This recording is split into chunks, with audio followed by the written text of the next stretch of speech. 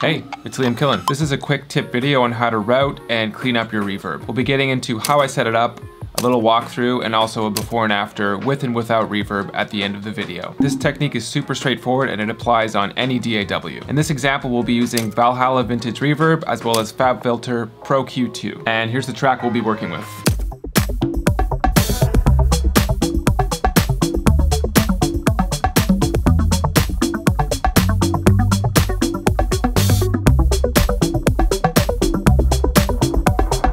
We'll get straight into routing. The trick is to organize your tracks into instruments or stacks like this. So I've got drums all organized into one track, same with vocals, synth, and bass. What I've done in the past is I've used reverb for everything, which definitely is an option, but it kind of muddies up your track and you don't have as much variation on your reverb. So if you really want to clean up your reverb and also have that variation, the best thing to do is to use different reverbs for each stack. So we'll do that starting with the drums. I'm going to send it to an empty bus, let's say bus 14. Drum reverb, and I'm gonna head down to Valhalla. For vocals, I'll use a different preset, same thing, bus 15, it's an empty bus, Valhalla, and there's a preset here called Amazing Vocal. And I'll do the same thing for synth. A little side note here, if you need help with bus routing, specifically in Logic Pro 10, I actually have another video on that, so linked up above and also in the description. We're all routed properly here, so let's differentiate each of these reverbs even more. We're gonna EQ each of them starting with drums, so FabFilter Pro Q2. For the drums, I'm gonna cut all the lows, maybe up till 100. I'm also gonna cut a lot of the low mids.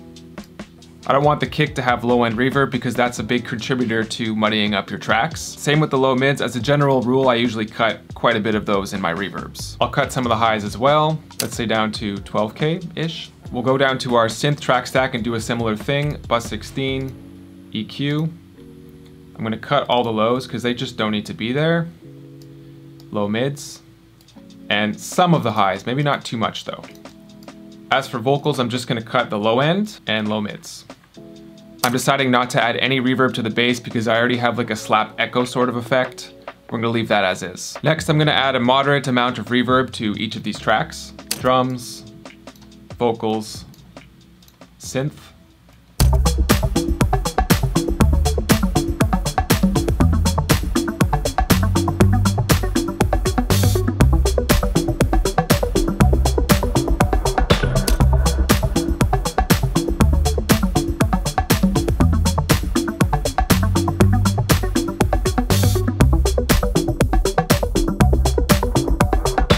From what I've gathered from this, I want the drums to be quite dry, so I'm gonna leave the reverb low. Vocals, I'm gonna be using quite a bit of reverb because there's just one shots here and there. It'd be nice to have them nice and reverbed out.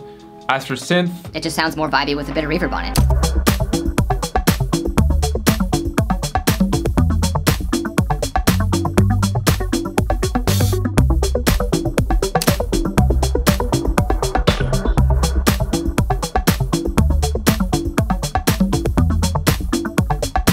it's always good to experiment and dig into what type of reverb you use on each track, so I encourage you to do that. And yeah, that concludes this video, tips on how to clean up your reverb. Thank you guys so much for watching. A lot of my other videos are a bit more in depth, but I also like to do these quick tip type of videos that are straight to the point. Do all the things, hit all the buttons if you're into this sort of content, and yeah, I'll see you guys in the next one. Ciao.